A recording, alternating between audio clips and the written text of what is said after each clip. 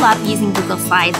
Have you been organizing and sharing out information using slides for your students? Well, if you're looking for a way to make it a little more fun, you can check out free sites like slidesmania.com for all sorts of templates. You can look here. There's really something for everyone. They even have templates for choice boards or for interactive notebooks. So if you're really looking to level up your learning with your students, there are some really great free options for you. Now, here's the thing. When you download one of Slidesmania or any of the similar sites to it, they give you a template.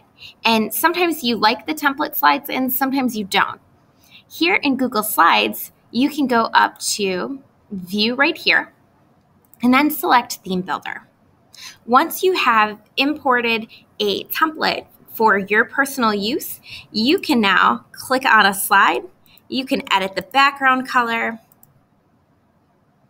I can delete the images here. So if I wanted to get rid of this, there's all sorts of things that I can do to edit a slide.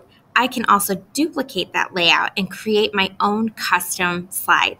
So keep playing around with Google Slides and enhancing your view to engage your students. But remember, you can download these free templates.